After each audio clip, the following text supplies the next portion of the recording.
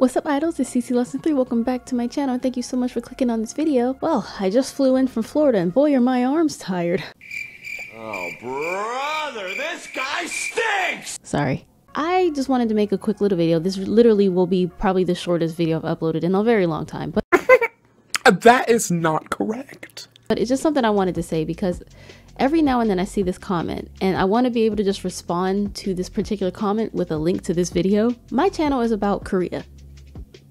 K-pop, Korean travel, Korean dramas, life in Korea as a foreigner, Korean news, Korean law, things like that. We have love stories, marriages and pregnancies, the beginnings of new families, as well as cheating, gaslighting, ghosting, manipulation, fuckboys. We talk about issues and we talk about what worries people. We share advice with each other based on what happened to us. We do vlogs here or there, even though I don't really do them as much because you guys don't seem to be that interested in them anymore. I don't gloss over the bad to make a video overly positive, just like I don't double down on the bad to make a video overtly negative. Life is gray, it's not black and white. So trust me, I truly wish, like in the deep pits of my soul, I truly wish I understood why the positive, happy, wholesome videos don't do as well as the ones that are about more drama and tea and bad things that have happened to people or critical of Korea.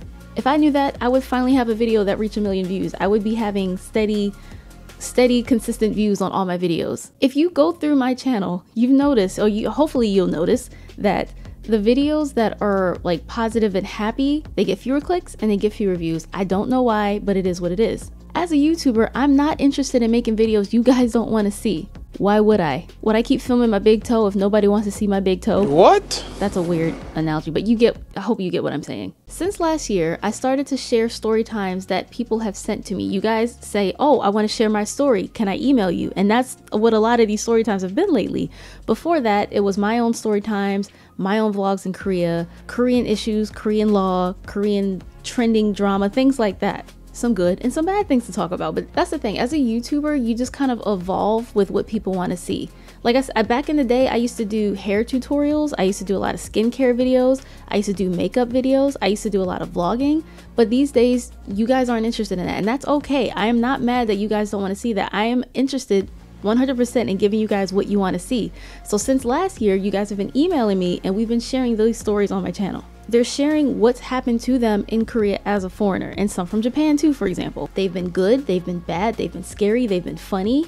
I can't control these people's experiences and I can't control what happens to them. Most of the time, these people want to share their story because they want to warn you based on what happened to them. They're never saying, hey, you should never go to Korea. They're saying like, if you do, be on the lookout for this. Have fun, but be careful. That's always been the tone of these videos. Never, not once has someone said, I hate Korea and I'm never going back and you should never go either.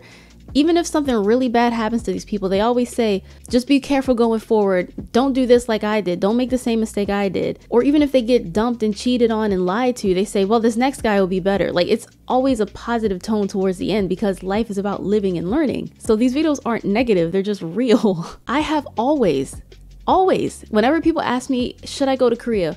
What will happen to me in Korea as a black person? What will happen to me in Korea as a gay person? What will happen to me in Korea as an older person? Whatever.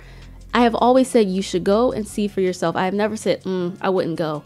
I would caution against your travels. I've always said you should go because everyone's experience is different. There's not a single person on this planet who can say that I've told them, oh yeah, you shouldn't go to Korea. Because I've always said you should go. You should see what it's like for yourself. You should experience it for yourself.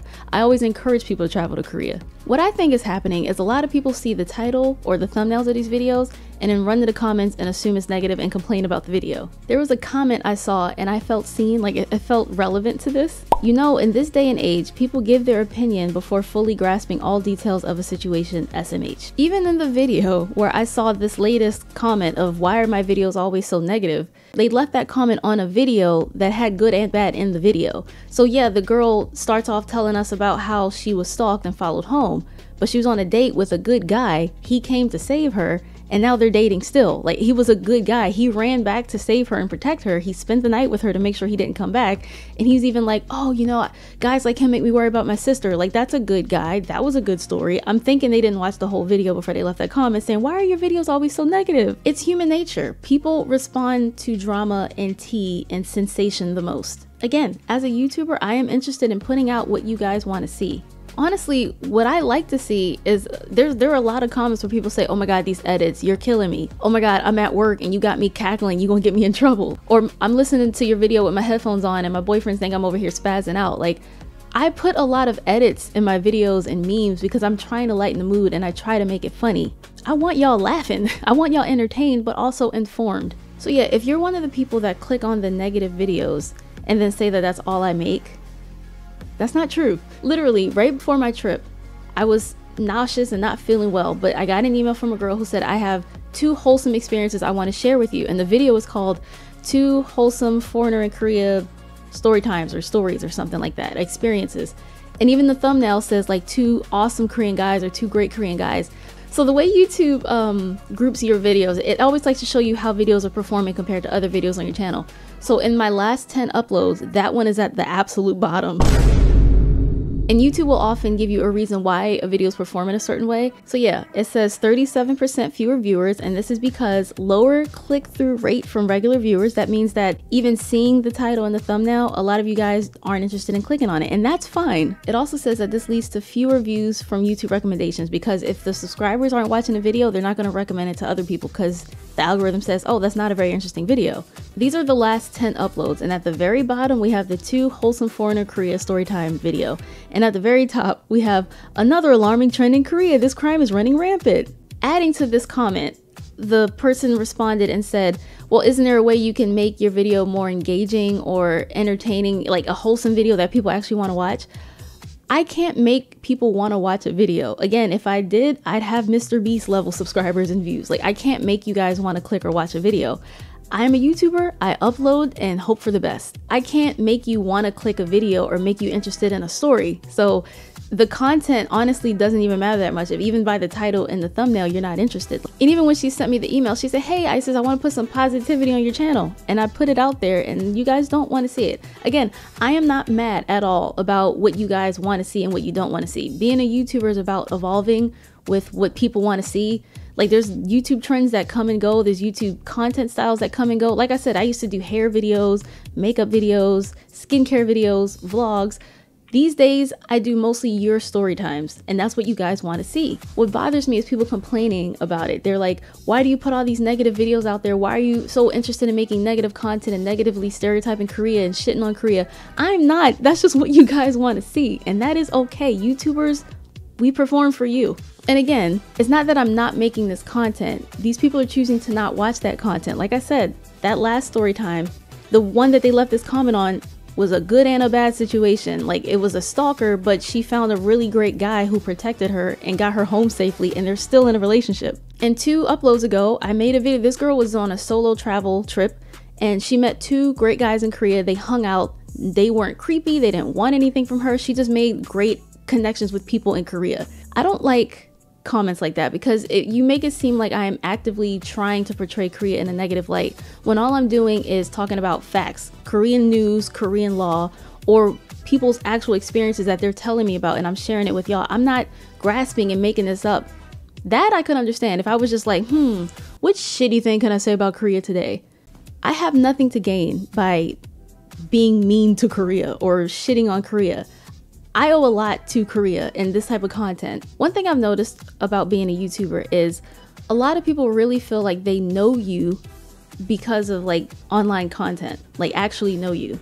They tell me about me all the time. I'm always getting told about myself by the experts on me out there online. They tell me what I feel, they tell me how I think, they tell me what my motives are, they tell what my reasons for doing things are. I feel like people who actually know me, if you say, hey, describe Isis in a few words, they would say goofy, silly, a big kid. But I am shy as fuck at first. I am very weird and awkward. Like, if I don't know you, then I shut up. But once I'm comfortable around you, that's when my personality comes out. Like, I'm not a negative person. When I'm comfortable around you, I don't shut up. I am full of crackhead energy. I've said it before and I'll say it again because I really mean it. It means a lot to me, and I think it's a really special thing that so many of you guys feel like we're friends and you feel like you're interested in talking with me through video and in the comments and stuff, because most of you guys can do that with like a healthy boundary sort of thing. There's a lot of people I've had the pleasure of meeting because of this channel. A lot of people I've gotten to meet because I do YouTube. Bria, I met her at that hip hop pool party in Gangwon-do because one of her friends knew my content and she called us over and we all started to hang out, and me and Rhea really hit it off. Marika, she said, if you ever come to the UK, I'll hang out with you. I'll show you around. We live together now and she's like my sister. I met a great girl named Thulima and she showed me around Amsterdam. I met a great girl named Kayla and she showed me around Dublin. I met a great girl named Jen and she showed me around Scotland and Edinburgh. K-pop is global. Korean dramas, Korean culture, the entertainment, all of this is global, and a lot of us have been able to connect because of that. So I don't understand why people would think that my goal is to be negative about it. What do I gain by that? I have a hard time making friends because I move around so much and because I'm so shy. I've made a lot of great friends and met a lot of great people because of this. I gain nothing from being negative and discouraging people from going to Korea. I have never told anyone to don't ever go. It's awful. You'll hate it. Every time somebody tells me they're about to go, I'm like, oh my God, take pictures. You'll love it. I'm sure you're gonna have a great time. I can't wait to hear back. So yeah, when I see that comment every now and then, I never understand it because again, it's the type of videos that that person complaining chooses to click on because it's a video that they think is negative, but they also chose to click on that video, that negative video, based on the thumbnail and the title. You can assume, oh, this is a negative video. So they click, go to the comments, complain, and also there's good videos on here. Like we have plenty of love stories on this channel. We have plenty of happy endings, even though like, oh, my mother-in-law was racist, but I still love her and we're gonna work it out. It's difficult being young parents, but we're gonna work this out. Or even though he dumped me and ghosted me, I met another great guy and it's working out. Like, so yeah, I wanted to make this video so whenever I see that comment, I can just respond with a link to this video because I'm sick of kind of saying, oh, I don't make negative videos. You just only want to click on the negative ones. And that's just human nature. It's easier for people to be like, ooh, spill the tea. So all I'll say is watch the full video before you want to decide if it's negative, because even if something really bad happens to a person, they usually have a pretty good outlook on it, or they want to say, hey, don't do what I did. This was fucked up. This is how you can prevent it from happening to you. That sort of thing. Everybody wants to share their story, share their experience, share their advice. And I am very grateful that people keep sending this in because not only do they take the time to write this out, but they've been sending links to their Instagram and pictures and videos and stuff as like proof to go with the story. Like they're collecting evidence for a study or something. And I really appreciate that because you guys like these stories and they are very fun to tell. So anyway, I'm rambling. Thank you guys so much for watching if you did. Especially if you truly understand me and my goal and my message here. I want people to want to go to Korea, but I don't want them to expect this opar delusion of, oh, I'm gonna meet my prince, my handsome prince. Like, yes, some are like that, and yes, some are not. That's my goal. So thanks for watching if you did. Remember to like, comment, share, and subscribe, and I will see you guys next time. Annyeong!